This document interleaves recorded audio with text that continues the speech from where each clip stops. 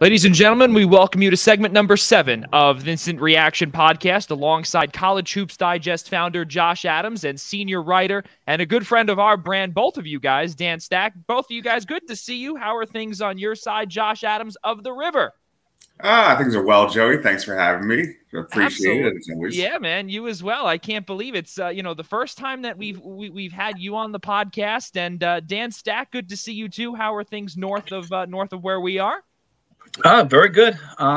Just can't wait to come down to Jersey and take in my usual yearly Seton Hall DePaul game that I cover.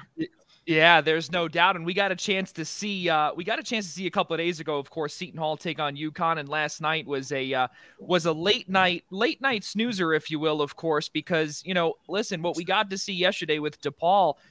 They looked good in the first half, and then things went downhill against Creighton last night around 10 o'clock. But first, I want to start off with Josh Adams and College Hoops Digest and Eastern Observer. We're very close now. It's a really cool thing that we've done. We've met each other, of course, multiple times at Seton Hall, and Jake Zimmer has joined us as well. So, Josh, I got to ask you. I was actually supposed to go up to UConn, but things happened on Long Island over here. Tell us about how cool Gamble was. It was your first time, and you were so stoked about it when we were talking last week over at the Rock. Well, I tell you, there's not a lot of atmospheres that I've ever been in that are kind of like Gamble. I know it's a big kind of controversy with the UConn program. It's should they play all their home games at Gamble or Hartford? And I can tell you from a geography perspective, Hartford and Storrs are not exactly down the street from one another. I mean, it is a trip to. I mean, Storrs is legitimately you're going down a one-lane road in the middle of nowhere for about 45 minutes, and then you arrive on UConn's campus. But as far as Gamble goes, wow, it's intimidating. I would think for any visiting team to come in there, all the men's and women's banners are prominently displayed on the the rafters and. I mean, the student section was absolutely packed an hour and a half before game time. And it's one of the best Big East experiences for sure. And I would recommend it for any writer or fan to get up there for a game. Yeah, there's no doubt. And I was actually up there for St. John's and UConn, and it was during winter break. So it wasn't that packed. And I was pretty disappointed with what I saw. But, and then, of course, I see it on TV, and it was absolutely, it was just crazy, the atmosphere. I was pretty jealous of you, but I'm glad that you were able to have a good time. But guys, let's look, of course, into tomorrow's contest, Seton Hall and DePaul. And of course, like I said, we've got two guys here that are good friends of our brand, and I wanted to make sure that we got both sides of the story here, of course, one on Seton Hall's side and the other side from DePaul. And I want to start off with you, Dan Stack, because you've been covering DePaul for a long time, and of course, the last game between DePaul and Seton Hall, DePaul got the better of Seton Hall, and that is something that has been a big problem for Kevin Willard. And I remember both Josh and I spoke about it a few weeks ago when they lost to, I believe it was to Marquette. And 24-25 is Kevin Willard's record in the month of January, going back to 2015-16. And DePaul took full advantage in Wintrust Arena. And they are going to be without, most likely, one key player that made a big difference in David Jones, who had 24 points, 8 of 14 last night. Dan, he got hurt. It did not look promising either. Yeah, it certainly didn't look good. It looks like a high ankle sprain. And when you get a high ankle sprain, that's weeks. That's the guess I'm getting at.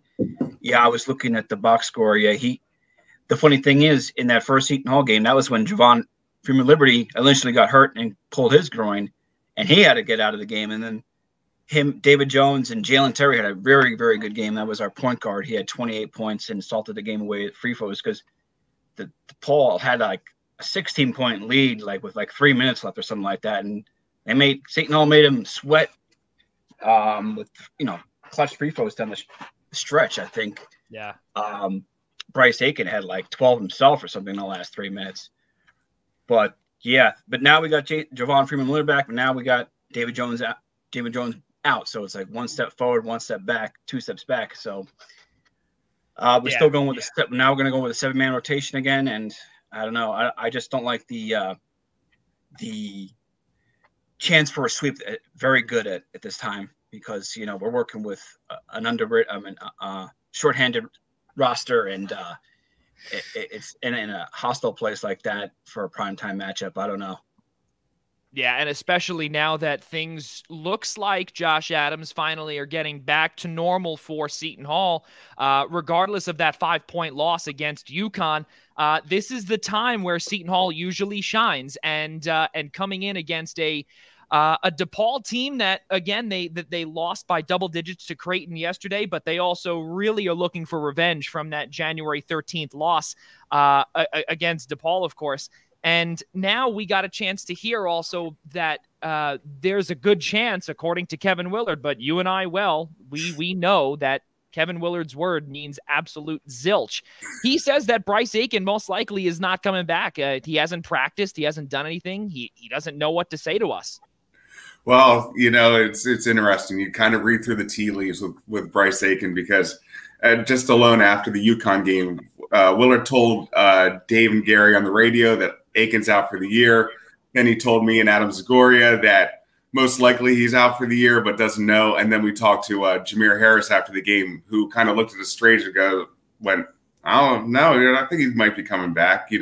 We have his back. So who knows? The concussion is it's one of those weird things where I think all of us have had one, and everyone expects you to recover. But who knows? We're not all doctors here. But I think going forward, I think it's kind of encouraging with Seton Hall that Kadre Richmond and Jameer Harris have kind of taken over the point guard position and have steadily improved. It's definitely a work in progress. But the one thing that I kind of took away from the UConn game from both of them is I think they had 2 turnovers combined between the two of them. And against UConn's guards, that's pretty good. So I think it's time to stop kind of looking in whether Bryce Aiken's coming back or not. I think Willard's kind of moved on, and especially with Richmond coming back, that I think maybe he's trying to groom him moving forward in the program. The thing that scares a lot of people, and I think a lot of critics on Twitter, on the cesspool of Twitter, of course, Josh, we know that, a lot of people have come out and said, well, if Bryce Aiken can't come back, who is going to be that point guard behind Kadari Richmond? Who can do it? Because we got a chance to see Kadari Richmond get completely shut down against St. John's in that Walsh Gymnasium contest, and there was really no one else who was able to move the ball. And if he can't come back, is there anybody else that could potentially sub in for him if he can't go, or if he has a rough game? If DePaul were to stop him, or even someone down the stretch heading into the Big East tournament, would that be a problem?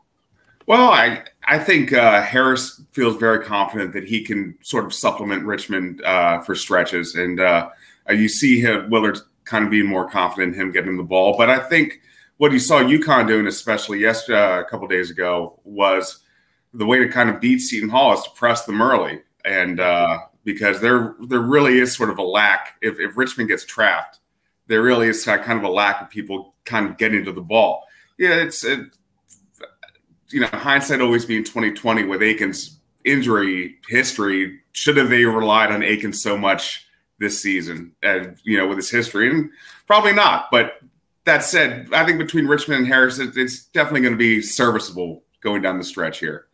Yeah. Now, Dan, I want to look back, of course, to the Creighton game from last night, and Creighton led 32-18 in the paint. But now my question to you is that, how do you go up against a front court like Ike Obiagu, Alexis Yetna, Tyrese Samuel? And, listen, Anai, he's if I pronounce that name right, he did pretty well against Seton Hall in the last game. He had 8 boards, 11 points, 3 blocks, and 9 for 12 from the free throw line too. The 3 blocks really stands out in the last game as well. Can that be replicated tomorrow night at the Rock? I think so. I think the bigs of DePaul are starting to really gel lately as the season goes on later into the season. We got 2 guys that are at least 6'10" or bigger, so we have some size. In Urine, you pronounce it right, and Nick Ongenda. They're both long and lean. The thing is, the problem with them going against something like Seton Hall, they don't have They don't have the muscle mass. They're very lean. They can get pushed around the point. They're not great. Usually they're not great rebounders, but they're great rim protectors. And that's the good thing about DePaul's defense. When all guards dribble drive, they're all a little timid to take shots in the paint against the likes of Ane and Genda. So, but rebounding and help defense is critical for DePaul to try to stem the tide there and match up evenly with Seton Hall's bigger front court as far as, muscle and beef. Yeah, and now also something I want to look at with you, Dan, is, of course, the Creighton game last night. In the second half, 8 of 29 from the floor. It was a real tough go in the second half. And of course, this is also the part of the game where Seton Hall really elevates their game in the second half. That's really what we've seen it constantly, time in and time out, Josh Adams. But for you, Dan, if that does happen where, they slow down in the second half, DePaul that is, and they have a similar shooting night in the second half, will it be a really short night for DePaul? But what do you see that they can do to get that second half going again? Well, they got to get out in transition. DePaul is pretty much an awful half-court team. They got the athletes, but not the more skilled shooters now, and especially without David Jones. That took them a lot out of the room yesterday. He was going off. He was really starting to play well the prior games. He had a triple-double against Georgetown, and he was the offense because yesterday was Javon Freeman-Liberty's second game, so he's still finding his rhythm, and he shot 4 for 22 yesterday. So, without Jones and Freeman-Liberty still getting his sea legs under him and trying to get better as the season goes on, I just don't see how DePaul can stay with him. They got to get up and down because, like I said, their half-court offense is not good, and they got to share the ball, good to make shots from three. That's something they've been struggling with all year, and so it's hard to see them coming out with an aggressive game plan to take Seton Hall out of their offensive rhythm. Yeah, and especially, again, coming off of a 5-point loss up at UConn. Now, the big thing for me, and speaking of big, of course, Josh Adams, looking at Adama Sanogo, what he was able to do against Seton Hall. He had 20 points, 16 boards, 3 blocks, the usual. And, of course, Seton Hall got really thrown around 40 to 24 in the paint. Against this DePaul team, is there really, and I don't want to say a lot of effort that they have to put in. Of course, they have to put in 40 minutes of full 100% effort. But what is really the one thing that Kevin Willard and company that they have to do in order to just I don't want to say blow by this DePaul team, but to get that revenge from January? Well, first off, don't allow 57 points in the first half, which I believe is what they allowed against DePaul and in the first game. So yeah. I would think that'd be step one for the Pirates. For what happened against UConn is, and again, they could fall into the same trap against DePaul on Saturday, is they couldn't get Roden and Kale involved in the offense early. And those guys are both the spark, they've both been around. They're both kind of the spark plugs. I think Roden had a good game against DePaul. I think he had like 23 or 24 points or somewhere around that against DePaul last time. But Kale was a disappearing act. I think he had 7. Again, the only time they really kind of got into the game against UConn is when Roden and Kale started scoring into the second half. So it's really kind of up to Willard to kind of get both their engines going. That's really the key. That's what the way the Pirates win games is Roden driving, kicking it out to Kale, hitting a couple threes, getting it going, because that frees up opportunities for then Yetna and Jackson to get kind of clean up shots as well. So Roden and Kale are the straws that stir the drink for that offense, really. Is there any X factor, Dan Stack, that you see, or that catalyst that you had brought up about that 7-man rotation, going up against the Seton Hall team that, has probably one of the deepest teams that I can think of, and I'm assuming, Josh, you agree with me on that one, one of the deepest teams that we've seen for the Pirates. Is there somebody, Dan, that you see possibly on this DePaul team that could potentially either take the next step or potentially join Javon Freeman-Liberty and, in trying to go up against this Pirates team? Yeah, there's certainly one player that's starting to play a lot better as the season goes on, and that's probably the best name in the Big East, Kuvasier Macaulay. Yeah, so and he's he's a great scorer. He's not a great defender, but he was a Division II All-American. He can really light it up from three. He was phenomenal in the win over at Xavier. I think he had 18 points and he had 4-8 from three. Yeah.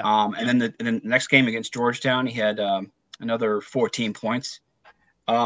He's a guy that's been glued to the bench.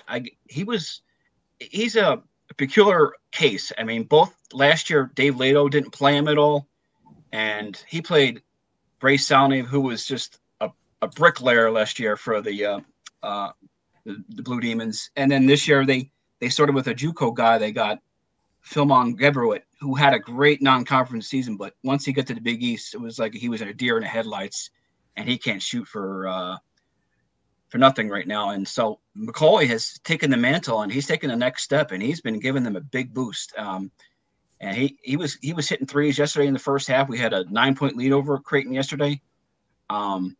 We just can't close out games, and but he's been giving Coach Stubblefield a real boost, and his offense will definitely be needed going into the Seton Hall game, and the rest of the season going forward.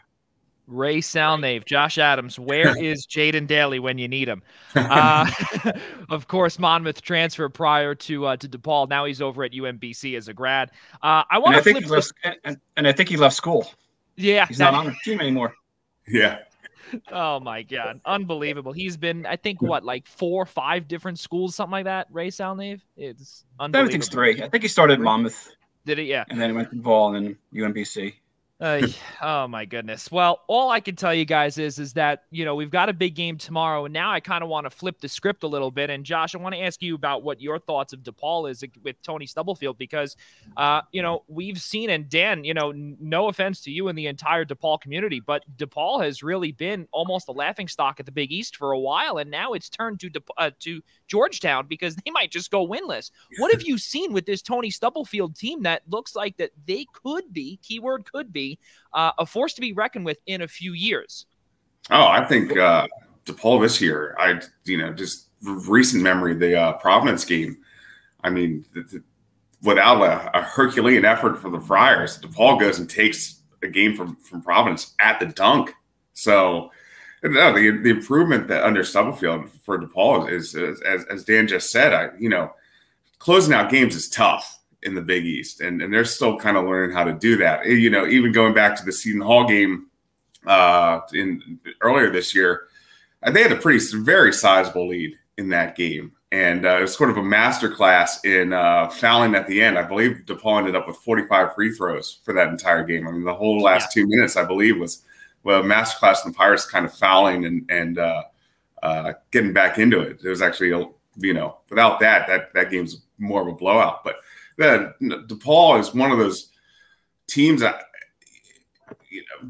I believe they were favored against Providence when Providence came to DePaul. I think people are starting to give that team a little bit of respect, and rightly so.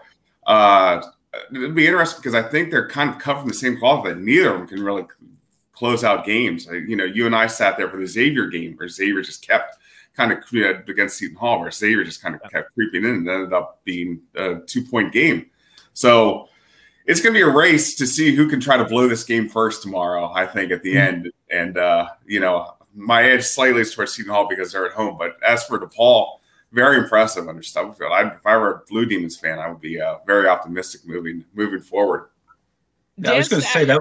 Yeah, go ahead. I was just going to say, like, that last half hour in the first game in Chicago, it was the last 4 minutes. It was literally a half an hour. It was foul shot, foul shot, foul shot, foul shot. Yeah, it stuck with me. It stuck with me. It was one of the most intense kind of, the old, foul everyone and get people on the free throw line. I mean, Seton Hall just would not stop from, like Dan said, 4 minutes on, and really got it back into that game. Yeah, 36 of 45 from the free throw line in the first game for DePaul, and then 29 of 32 from the free throw line for Seton Hall in that 96-92 loss. Now, Dan, for you, we got a chance to see, of course, back at Big East Media Day back in October, how Seton Hall was selected to finish 5th in the Big East Conference by in the coaches poll, and a lot of players took that.